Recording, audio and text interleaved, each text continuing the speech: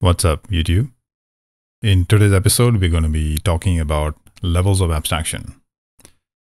Now, this is a complicated topic or subject to explain, certainly. And it so happens that once you see it, you seem to get it, but that takes experience and time and a lot of code and a lot of looking at code to just get a sense of what I'm talking about.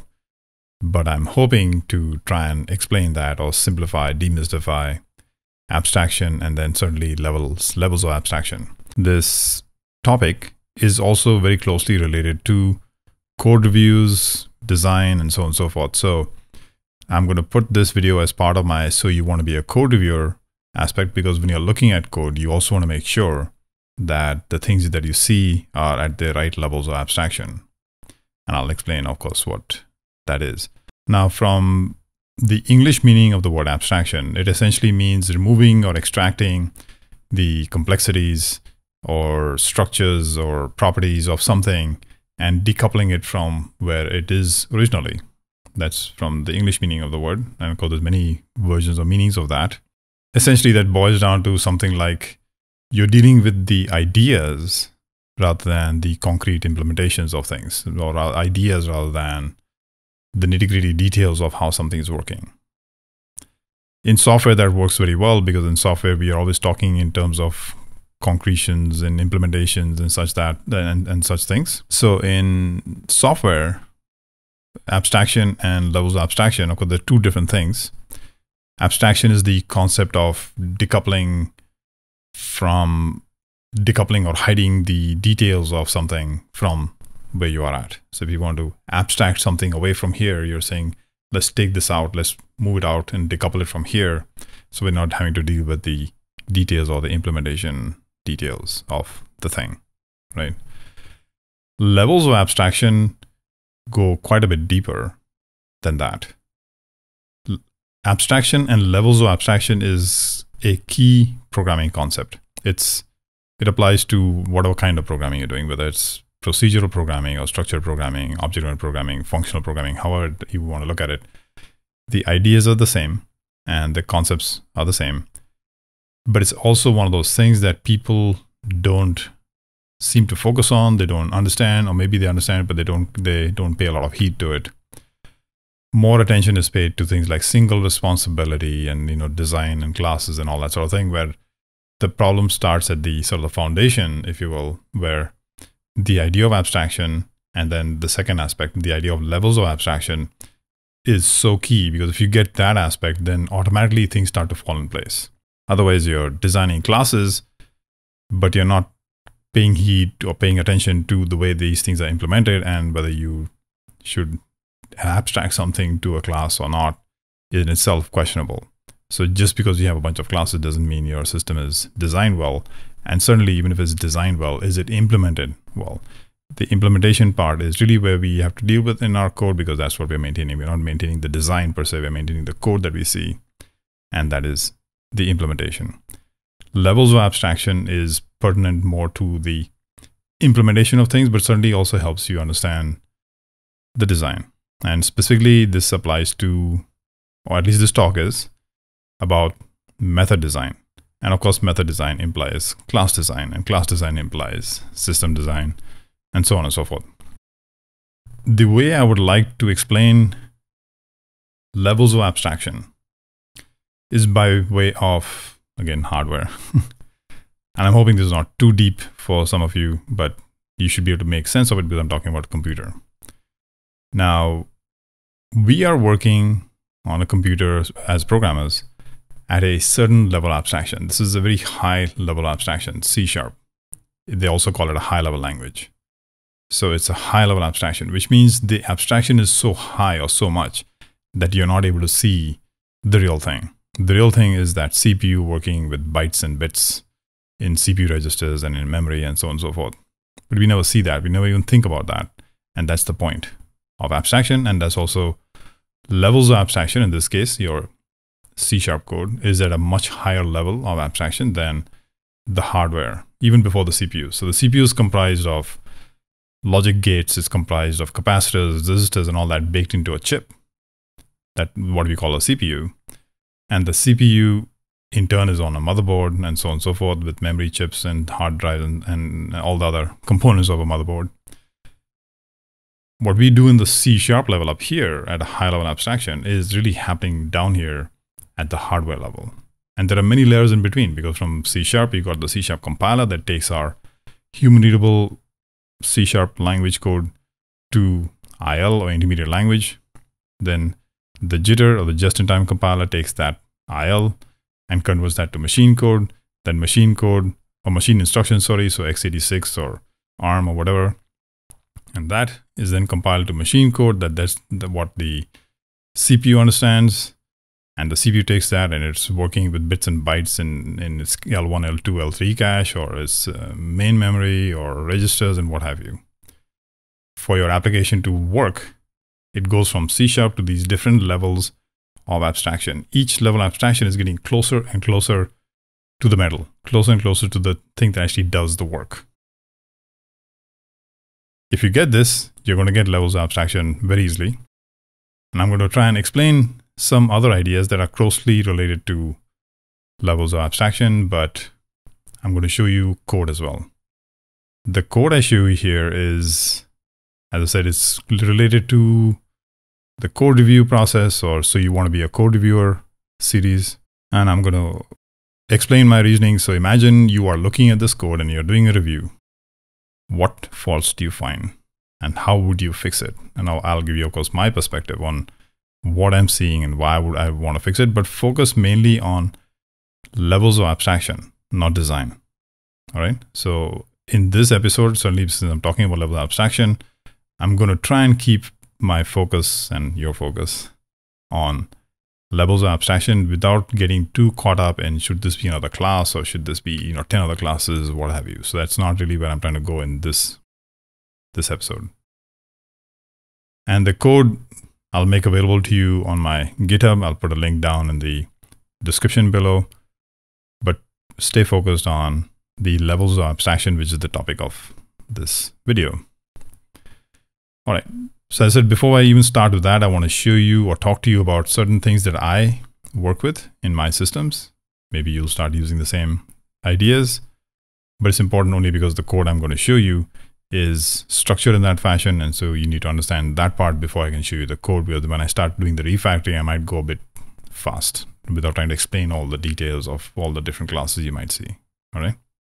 So what you're seeing here is the system. This dark green box here is the system, the service interface layer. If you remember from one of my other videos, the core API principles, design principles, core API design principles, I talk about the SIL or the service interface layer and then the system.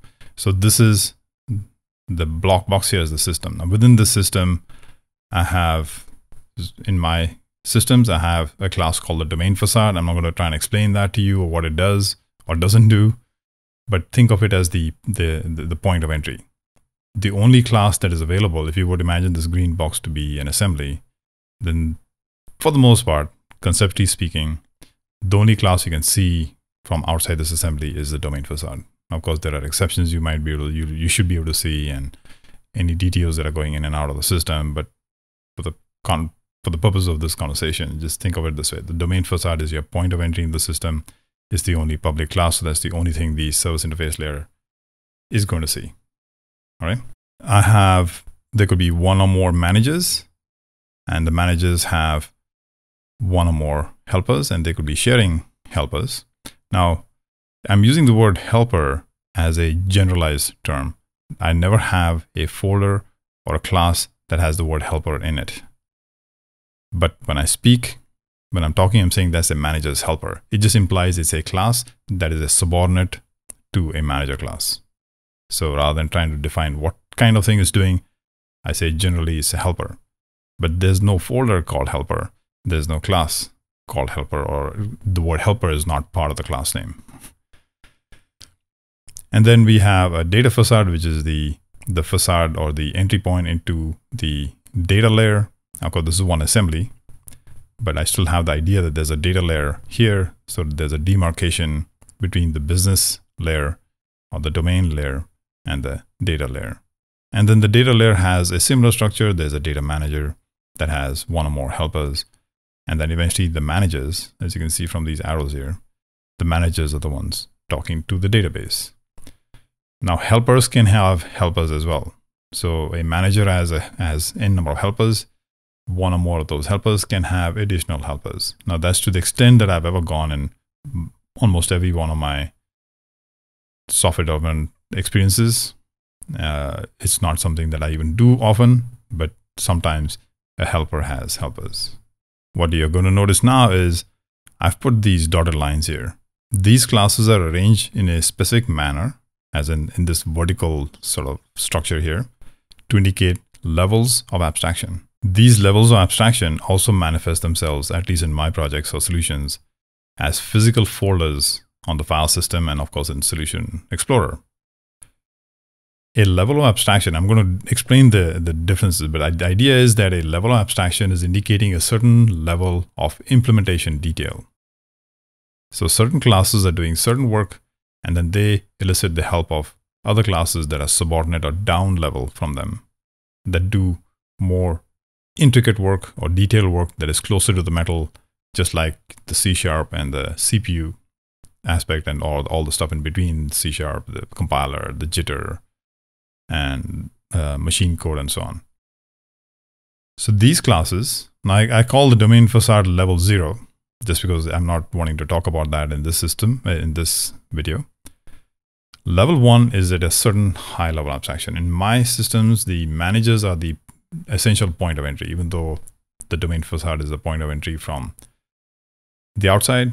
The domain facade is not doing anything. So effectively, the code that I'm going to write is going to be in the manager, and the manager is the point of entry into my system. Okay, that's the first level abstraction. At that level of abstraction, it is instructions, get these things done, not how, right? It's the what are you doing, but not the how you're doing it. And I'll talk more detail about that. If a class at a certain level of abstraction is using another class, then that class has to be at a lower level of abstraction. It cannot be at the same level. In other words, managers in this case don't talk to each other. Managers don't talk to each other. Any siblings in terms of the levels, but also in terms of the folder structure, siblings don't talk to each other. Do you have a sibling you talk to? Just kidding. For this video or this episode, siblings don't talk to each other. So if a manager needs to make use of a class, that class is by force a lower level of abstraction from the manager. It is also in a folder one level down from the manager's folder level. It's not necessarily in this, it doesn't have to be a child of the manager's folder, but if you can imagine certain folders at a certain level and subfolders at a different level, then this class or these classes need to be in a level down from the manager in the folder system, in the file system, and also in Solution Explorer, right? And there's a reason for that. So anytime you see an arrow going from class A, some class to some other class, you will know that that class is going to have to be found in a subfolder or a folder down from the class you're talking about. And that's why it's important. If this helper were to make use of another helper as another class, then that class also will have to be in a subfolder below it or a folder level below it. And it'll be, in this case, level 3, which I'm not showing here. But so we have level 1 and level 2 right now. In my mind, the way I think of these systems, since this is a domain facade, this is again a subsystem, if you will, that's combined in the one assembly, and the levels start again. So this will be level 0, then these classes will be in level 1, and these classes will be in level 2. And if these classes require additional helpers as well, then there'll be a level 3. But once again, it's the manager, the data manager in this case, that talks to the database. The helpers don't. The helpers have no idea about the database, but they're doing other work for the manager. With the same idea here, the managers are the ones that talk to the data facade. These other classes have no notion of a data facade. They're helpers.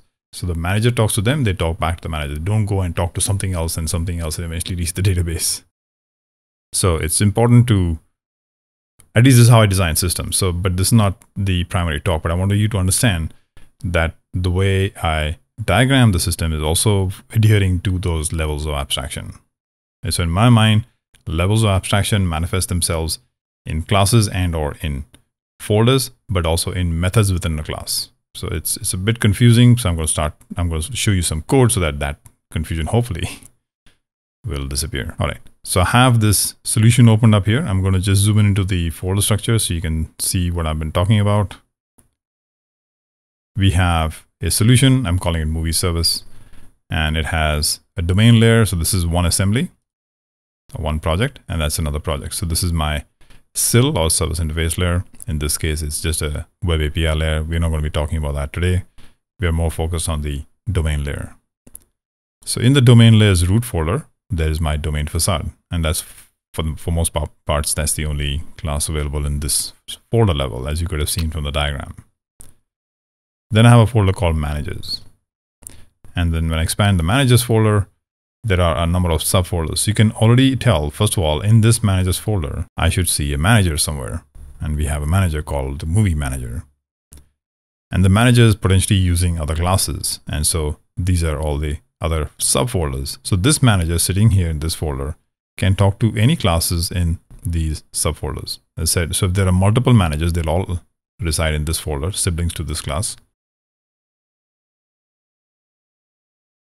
And any of the managers could access the services of any one of these classes in these subfolders, but only classes in these subfolders. This idea that a class at a certain level of abstraction can talk only one level down is very important. You don't want a class at a certain level of abstraction jumping down more than one level, right? If that's happening, there's an issue in the way you decompose your system, the way you design your system.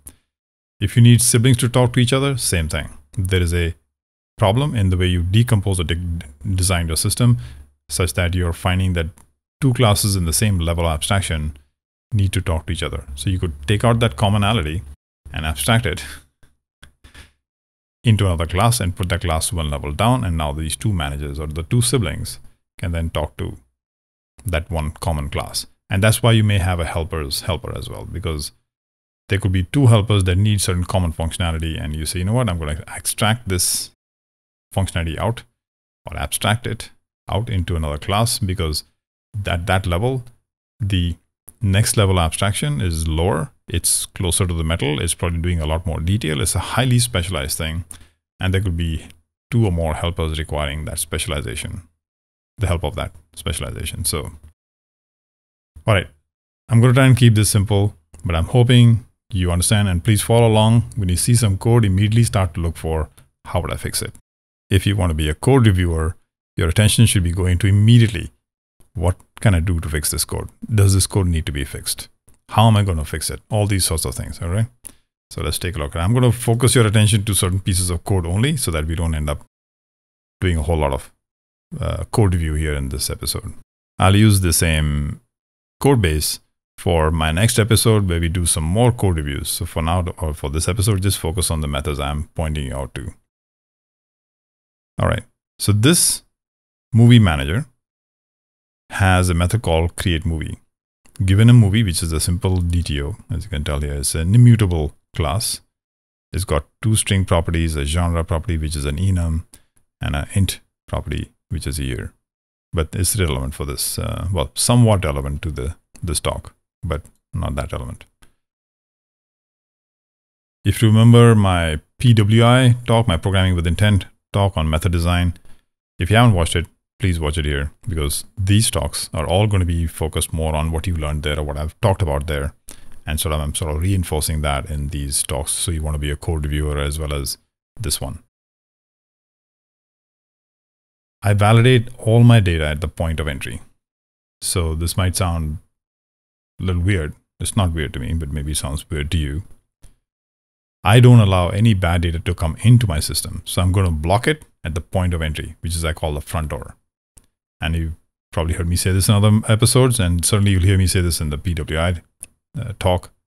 I say, if you lock the front door and you lock the back door, you're safe in the house, which means if you clean your data up before you let the data come into your system from the front, as in from, let's say, from the UI side or our API side, or the back door, which could be external services, your database, what have you. If the front door and the back door are locked, that no data can come, no bad data can come into the house. So you're safe in the house. You don't have to worry about data being bad or incompatible or nulls and that sort of thing.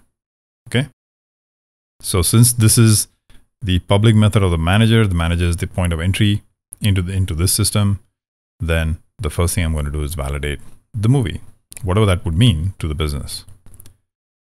So all of these methods here are doing the validation. Not methods, I mean, all of the code, lines of code here is doing validation. All right. So I check to see if the movie is null. If it's null, throw an exception. If it's not null, validate every one of the properties, the genre, the title, the image URL, the year. And if all of those are okay, then if they're not okay, throw an exception. And if they're all okay, I can then go ahead and save the data to my database.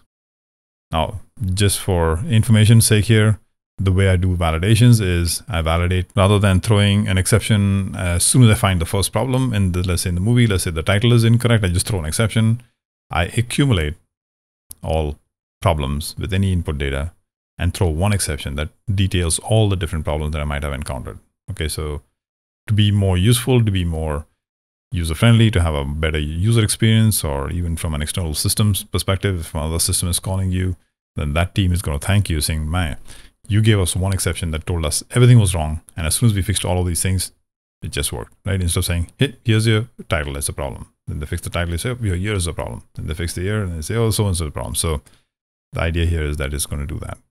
Not so relevant to this talk, but I thought you should know, since I don't want you to spend time trying to understand the code, just know what it is that I'm doing here. And then I open a database connection. I create a connection, I open a connection, I start a transaction, I create a command for a specific store proc, in this case, create movie. Oh, and in my system, that is the way I design systems, method names have got the name of the business, as in whatever the business might call it. All right. And as you can see, our requests flow through the system, right? And eventually it's going to go out to a database or a service or whatever it is. When I have a method called create movie here, let's assume that's what the business of the system calls it. Then there will be a store proc also called create movie. And all the calls that this method will call will have, I'm not talking about helper classes or classes that are doing extra specialized work, but once the manager is done with cleaning up and doing his thing, it's not doing it here yet, but it might call into data manager to say, hey, can you please, create this movie? The data manager method also is going to be called create movie. The data manager is then going to use a store proc called create movie and so on. So it's important to keep the names the same so that they don't start changing as the flow goes through the system. That's going to be really confusing. All right. So without trying to understand all the details of this is all the this is all the code that is required in order to save this data into a database, right? So that's that. And once that's done, that's it. So that's what this method is doing. In order to create a movie, validate the movie DTO, and if the DTO is valid, save it in the database. That's it. Now, if you can see what's happening here, some of it could just be the way I described the code to you. You would know that there are at least two different things going on: validation and database. So right away we can say, okay, well, one of the key aspects of levels of abstraction, the way I design classes, is every public method of every class is trying to orchestrate. So any public method you have in a class, the first thing you would see, or the only thing you would see in the implementation of this class, is orchestration. Orchestration, I mean, in order to create a movie, we just said it. In order to create a movie, you need to first validate the movie, and then you can save the movie. The orchestration representation of that is 2 steps. Step 1, validate. Step 2, save the movie into the database. That's it. I don't want to see the clutter of all this code. This is way too much detail for a manager. Now, think of managers as your managers at work. The typical hierarchy or structure is there's a manager, Then there's a lead, maybe it's a dev lead or a tech lead, and then there's the developer. Right? So there's 3 levels of abstraction.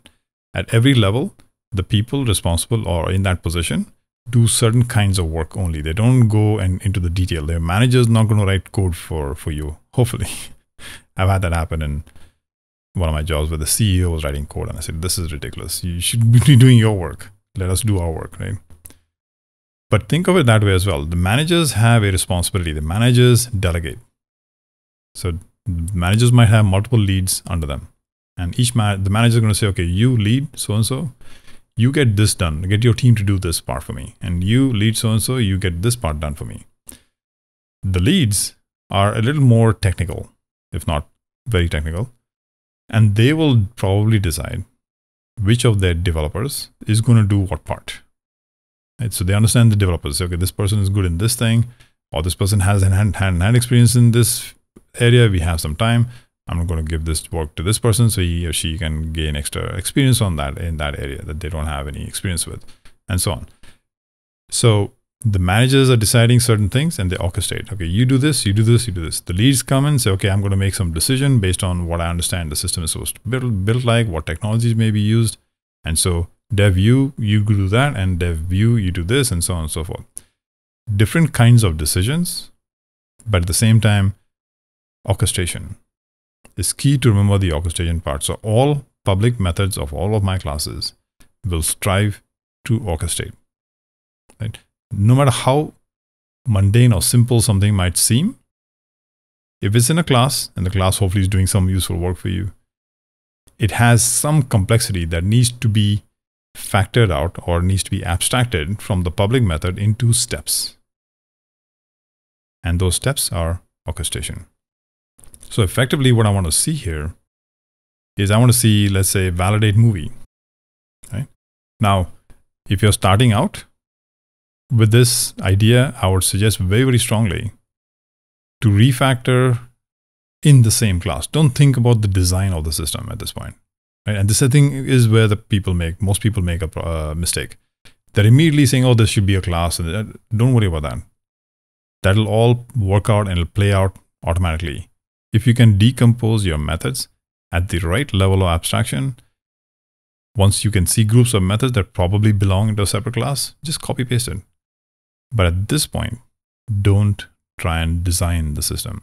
Just clean up the implementation from the perspective of levels of abstraction. Every method should be at a certain level. The methods that this method calls should be at a lower level of abstraction.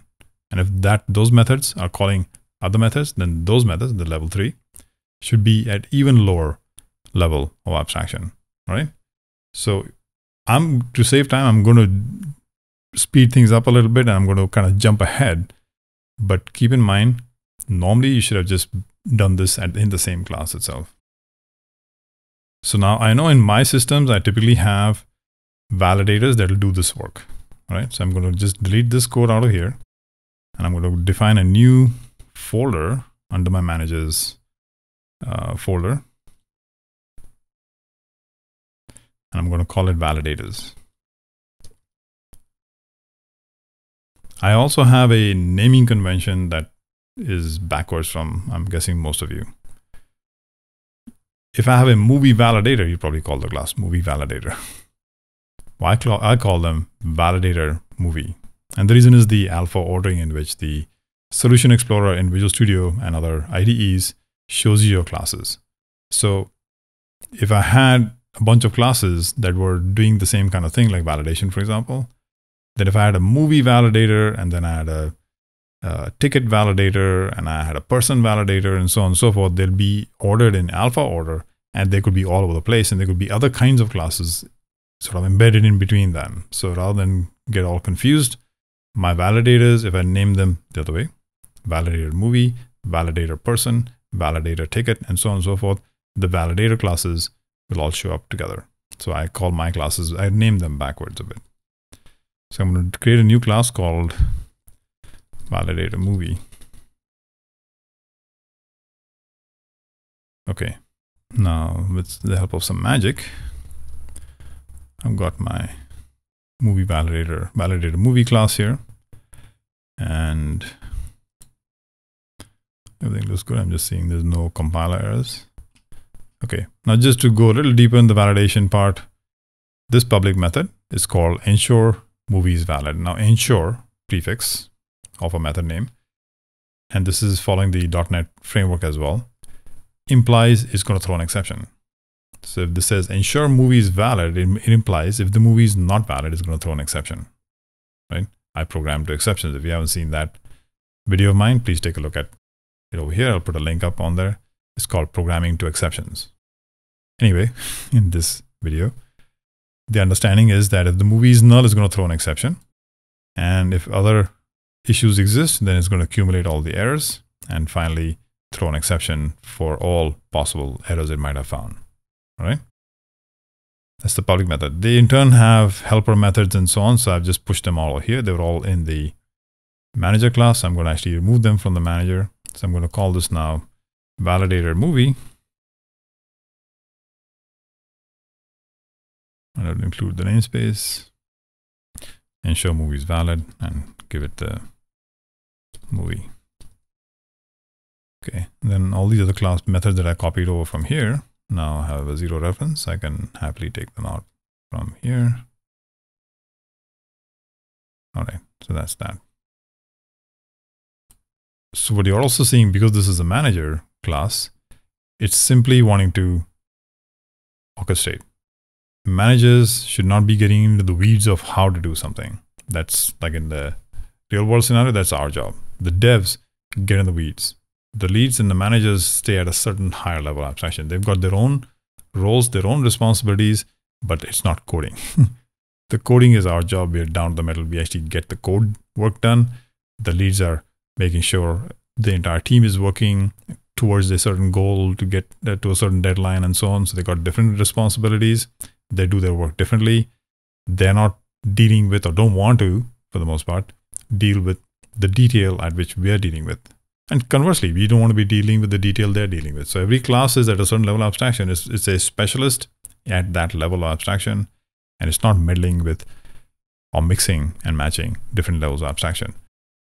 But it's also methods. So I mean, in a smaller system, all of those just would have been a separate method.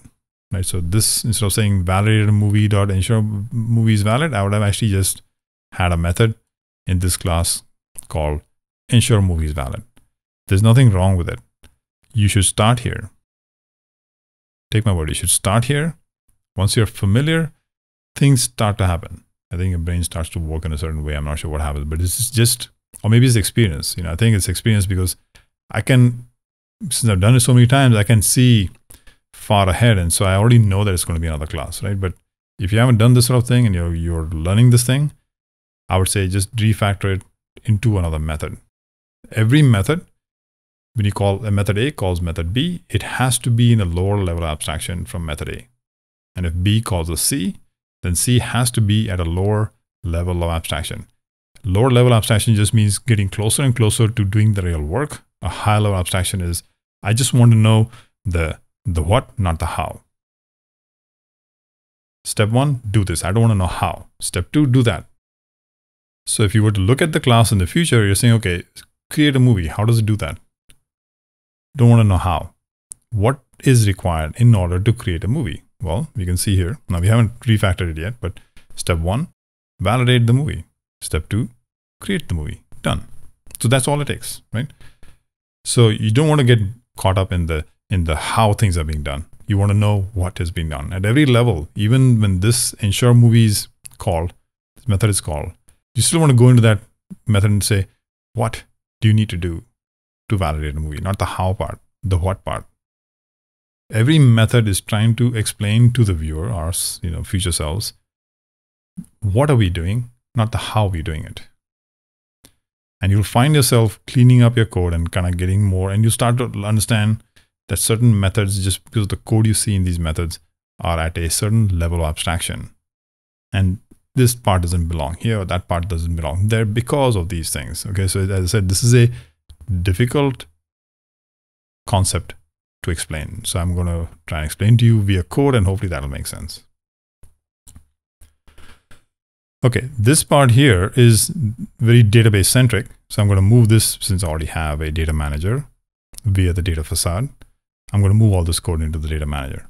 So in my data layer here, as you can see, we have a data layer over here. So the data layer has a data facade, so which is at the top level. So if you didn't do that, you could see that structure. And so I'm going to add a method here that says create movie. So this create movie will be public. It's definitely going to be asynchronous. And it's going to return a task, which means void. And it's going to be called create movie, because I said the names don't change. We don't invent names. And this is going to take a movie. Okay. Now, because this is a facade, it doesn't do much. It's going to call onto the movie data manager. And it's going to ask it to create a movie there. And it's going to pass in the same movie. No decision making logic, no validations. In this case, validation is not required. Remember, if I lock the front door and I lock the back door, I'm safe in the house. So I'm never ever going to validate arguments, parameters coming into my methods. I just assume it's okay. If it's not okay, it's your problem. If you watch my PWF video, I'll say, call us data, call us problem. All right. So I need to do this asynchronously. I need to define a method in this class, the movie data manager class. And this should be public. And it's task returning here. Okay. And this should be async as well. Okay. So here, what I'm literally going to do is going to copy the code from the manager class here, all of this database related code, remove it from here and put it into my data manager. All right.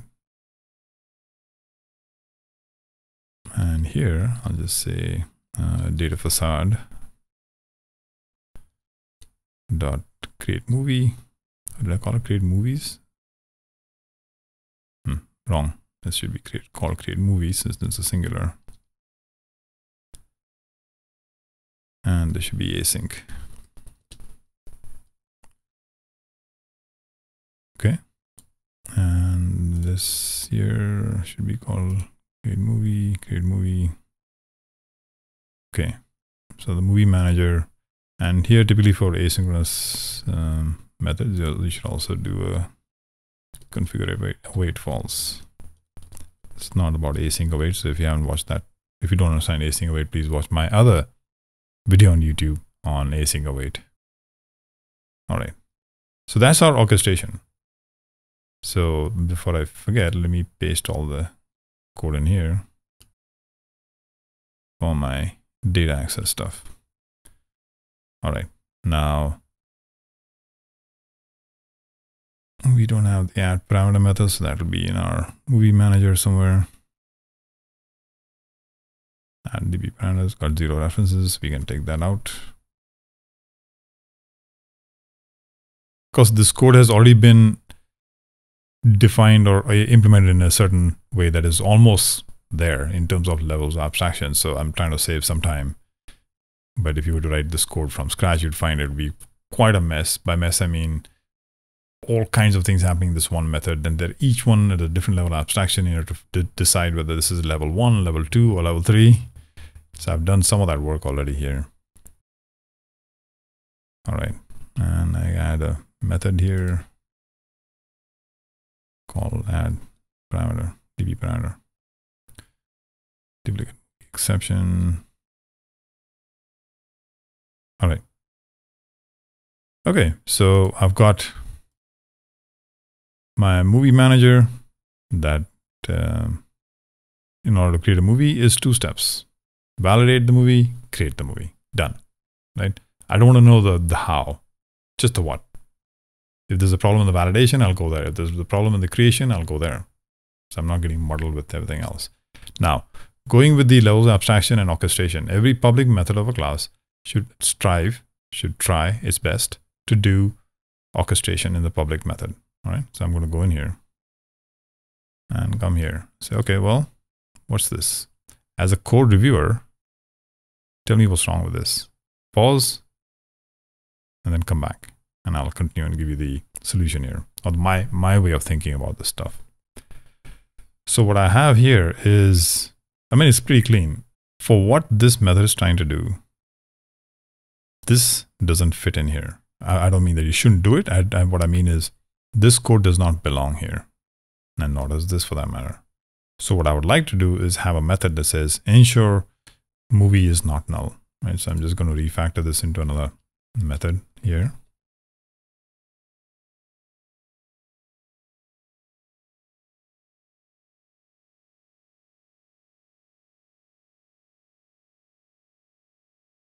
Remember, ensure implies it's going to throw an exception.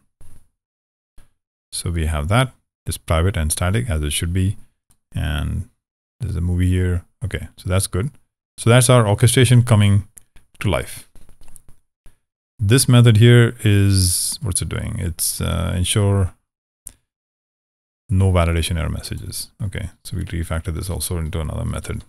And we're going to call it ensure no validation messages. All right, so that's that. Cool.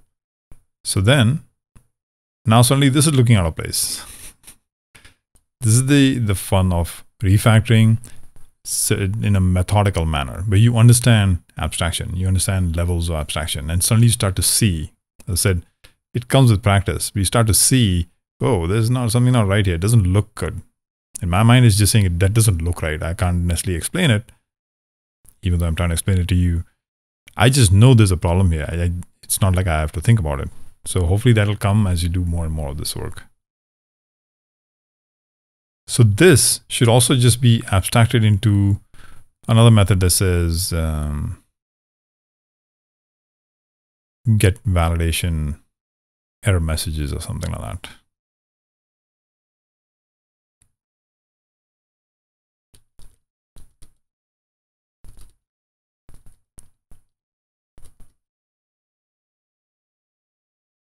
Oops, this should have actually been. This is a little more complicated. So I'm just going to fix all of this. Essentially, I need all of these messages coming back from here. So let me just fix that and get back to you. All right. So essentially, I've just called a method, define a method here called validate properties that takes the movie and returns a string. And this method is accumulating the error messages and returning the concatenated version of that. And then the ensure errors, in this case, only because it's going to, if you concatenate null strings, by the way, you're going to get an empty string. And I don't like empty strings. I don't allow empty strings in my system. So that's a big no-no for me. But in this method, in this example, I'm going to be a little relaxed. It will just mean more work. So the ensure is saying, okay, is the length not equal to 0? If the length is not equal to 0, there's a problem. It can't check for nulls. Ideally, this method here should say, okay, I'm going to concatenate it. And if the length is null as 0, return a null instead. And then over here on the ensure, I just say if the error message is not null, throw an exception. Simple, but I'm just simplifying it for now. Not that it takes time to do that part here anyways. Anyway, the point of this exercise was this public method. Orchestration. Again, how do you ensure a movie is valid? Well, is it null? No. Are all the properties okay? Cool. If there are any error messages from the properties validation, throw an exception. Orchestration.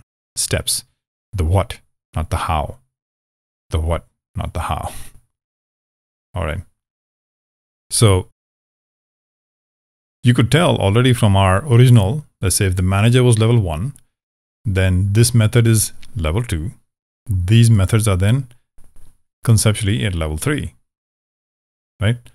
But when I was talking about the 3 levels could exist, it was more at the class level. But every class, even if it's doing a small amount of work, can have 3, 4 methods that the one method calls method 2, calls method 3, right? It's possible depending on the complexity. the idea of levels of abstraction is not connected to single responsibility or design or whatever else. Once you decide that this functionality belongs in a class, how do you implement that class? You have to follow these ideas, levels of abstraction. It doesn't matter what it is you're doing. Levels of abstraction apply within the class, applies across the methods in a class, applies across classes in a system, and so on. So it's a universal idea. It is disjointed from design of the system per se. It's more towards the implementation of what it is you're doing. All right, so we've refactored that. Our movie manager now looks pretty cool. It's just got the what's being done, not the how. That's good. All that detailed code has come out of here.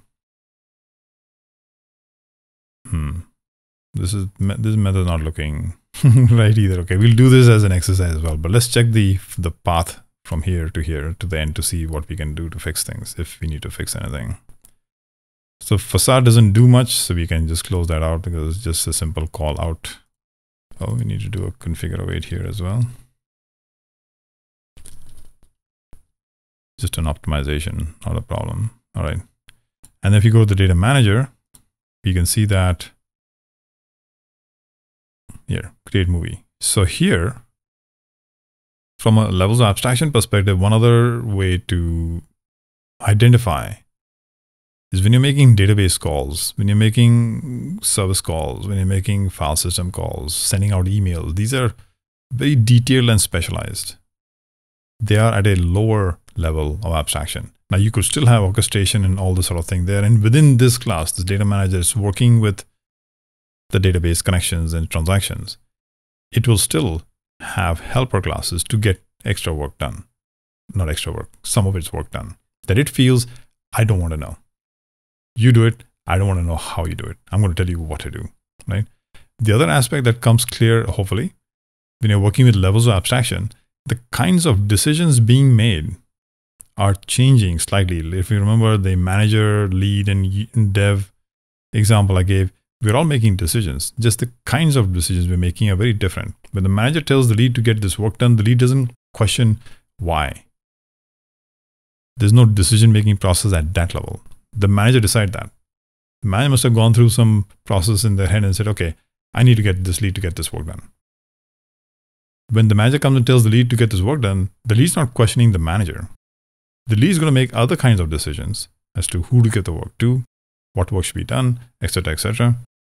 And then the lead tells this specific dev, get this work done. And the dev's not asking why. The dev has to make other decisions because when you're writing software, there's all kinds of decisions you have to make. But the kinds of decisions we're making are different at different levels. For the most part, you don't question why. You get the job done. And while you're trying to get the job done, you're asking questions relevant to that part of the job, that level of abstraction. So here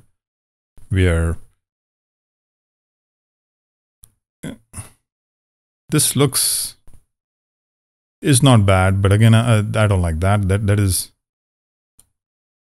actually all of this. The command stuff, so and all of this does not belong here. It's just look at this code here, right? It says create connection, open connection, start, begin transaction, execute the non-query, commit the transaction. That's really all I want to see here. I don't want to see this part here. It's still well laid out, the code, except at this part, all of this command part to do with that store proc doesn't belong here. So I'm going to refactor that. I'm going to now have a naming convention for these things. I call it create command for and the name of the store proc. Simple. So this method is going to be called create command for create movie. So it might sound weird, but that's a naming convention I've been following for all my command factories. So I'm going to call this create command for create movie. Create movie being the name of the store proc that's going to be working for. So if I look at this and I change these orders around, I don't like the way it's done this here. For me, the connection comes first. Order of parameters or arguments matter. At least they do matter to me. The connection comes first. the transaction comes second, and the movie will come third. That's how I would order it. So create command for movie. I'm just going to swap these out.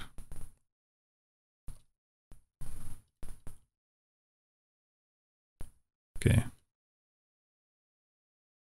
All right. So I went back here. Okay. Now this is, now typically I would even abstract the exception handling out to another class that's a specialist in knowing what to do with exceptions and how to dig into the exceptions. I'm going to leave that in this system for now. There are still some code review issues in this code we will talk about in this specific kind of code. That will be in a different video.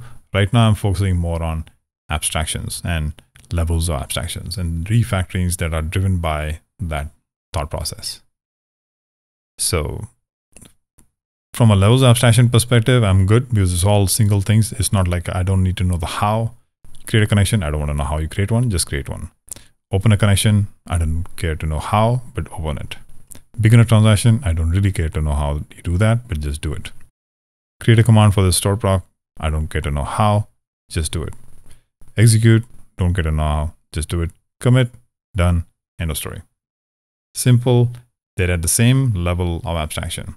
Whereas this method here, this method is at a different level of abstraction from the other method, which was simply doing the what and not the how, except this was like the how. Oh, well, in order to create a command, you give me a connection, you do this, and I set the parameters, blah, blah, blah, too much detail. Too much detail for that level. So even though this data manager is much lower in the system in terms of levels of abstraction, every class has its own idea of at what level it is. And again, you start from zero. So I'm in this class. I don't care to know where this class is in the entire system, but I'm here and now I need to get some work done. I'm at level 0, right? And I'm going to orchestrate. I might use a helper class to help me with that functionality. In fact, this method here actually will be in most of my systems. This will be in a different class. That's a command factory. I mean, systems have thousands of store procs. You can't put all of that in this class here. It's too much for this one class, the data manager. So you abstract that out for that reason as well. But if you remember, I said first refactor to a method, right? One of my other pet peeves is people are always trying for reuse, right? They sort of imagine reuse. I'm saying don't. If this was the first thing I did in the system, I'd say I'm going to put it in this class, this method here. I'm going to put it in this class. Yes, I may have more of these kinds of things happening in this class. I'll do it again for the second one. I have a rule of thirds. I'm essentially saying, wait before you start to refactor for reuse and imagine reuse. When it occurs for the third time, this copy pasting, then you have a much better understanding of what it is that you need in your system, what the variances are across these 3 different methods. And then maybe your choice is not like a method. Maybe it's polymorphism. Maybe it's composition. You don't know. If you leave your decision making to later, you have the option to go in different direction in different ways. If you immediately say, oh, that should be a function, you're locked in. You're married to your solution and not going to change. So I'm saying apply the rule of thirds. When you do a copy paste for the third time, at that point, sit back, think, design with the team, whatever it is, and come to a conclusion. The decisions you make then will be more informed because you have experienced this for the third time now. You kind of have a sense of where the system is going, where the requirements are going. And based on that, your decision for whether it should be a method or a class, is it using polymorphism, is it using composition? That's all going to be informed by the experiences you've had that third time over. So wait, don't jump to a class. I see this happening a lot. People saying, oh, that should be another class, but hang on. Especially when none of us experienced like that business or whatever it is, the vertical, you don't have no idea where you're going to go eventually, right? Even with the years of experience I have, I let the decision making, I wait on the decision. I have an idea, like I'm saying here, I know this is going to eventually go into a class called some command factory, but I'm going to wait. Because if I just did the same thing I've been doing for the last 20 years, then how am I going to grow? maybe in this one system, something is different, and that gives me an idea to go a different route. I want that opportunity. I want the option to say, you know what? Yes, I've been doing this for 20 years, but I'm going to do this differently in this system. So I'm going to wait. Anyway, so we've talked about and discussed levels of abstraction. I've been giving you a code example. I'm hoping this code example has further solidified what it is I've been trying to explain here with regards to levels of abstraction. And I'll put the original code up on my GitHub. Original meaning the unrefactored version. If you want to use that as an exercise to arrive at the same conclusion yourself, to kind of see it all happening step by step, maybe you can watch this video and repeat so you can kind of see it all happening. Then that'll be cool. Nonetheless, I hope you enjoyed this video. I hope it's been helpful. I hope I did a good job trying to explain levels of abstraction. If you like this video, please give me a thumbs up. Please subscribe if you haven't subscribed. You can help me help you, and you can certainly help me by inviting your friends, colleagues, subscribing, writing comments. So write comments, ask me questions. I'll be happy to answer. Until next time, I will see you. What is that? No. I will see you. No. I will see you next time.